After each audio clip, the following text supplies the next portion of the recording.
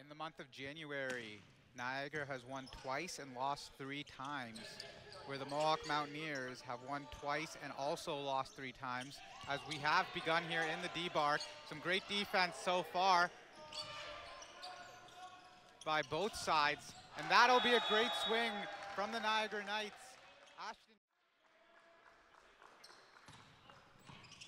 Great serve there out of the Niagara, and Jacob Gasharowski tips it over for Mohawk, giving Niagara a chance, and a great block. Gasharowski and Jishay Lawrence at the net. And the Niagara Knights keep rolling. He has 16 service aces so far this season. That's just a nasty play there by Elijah Bujardini. Bujardini with a huge smackdown there. Last year finished 4th place in the OCAA as they had a Final Four appearance. A younger team this year, as Niagara gets the point. A lot younger team this year, and I think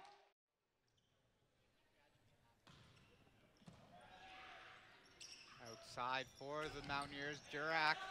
Bouchard goes outside, Zakari, and that's blocked by Niagara.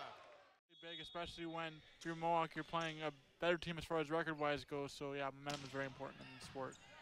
That was a serve by Ethan May. It's still up, it trickles over the net here.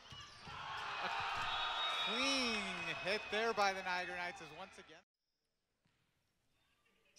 Lawrence serves again. Back outside, no block to be seen really for Mohawk on that one. No, he's a guy who can swing in momentum. That's why he's been starting, so hopefully he can do it here with serving. Oh, no block, so a clean swing there for Takis. Wow. 11. Mohawk, who called the timeout, will try to get a point here, but it'll be a free ball for Niagara. It's an easy, that looked like a piece of cake on Niagara, and all of a sudden now it's 21-13. Outside, back to Jurak, and he gets blocked. Last time it was a triple block from Niagara, this time a solo. Up there to get the point for Mohawk. Lawrence there, Rad again at the net. Gonna be tight here. Niagara will swing. Lawrence with a great dig. Jurak tight, tip. And we're gonna keep going with a rally here. And that's a Niagara point. What a great swing there. Very effective offensively. Ethan May, he's been great at the net for Mohawk. Let's see if his serving will pay off here.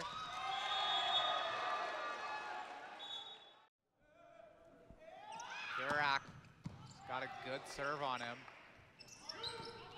Tipped, couple hands there. I don't know if there was 2 touches by Mohawk, but they're not gonna call it.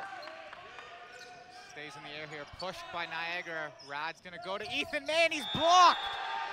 That was a big time block there from 2 Niagara defenders, but Niagara's starting to come back here. You definitely don't want to lose their wheels off the train, so to speak, for Mohawk. If you're head coach Brad McClure of Mohawk, you're hoping this timeout, Mohawk can come away with a point. And they, yes they can, they keep it in the air. Not a point yet, but we're still going here. Mohawk. Perron will serve now for Niagara. Jurak, Rad, Jurak gets it back. Still in the air. It's gonna be tight here at the net, and Rad shows his strength. Lawrence digs that one out.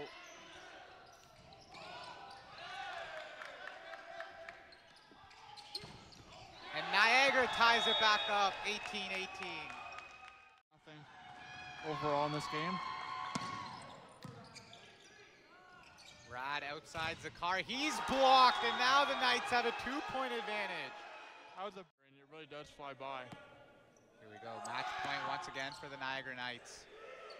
Outside here, it's just gonna be Rad by himself, and that's the match. The Niagara Knights come into Hamilton, steal the 3rd set, 25.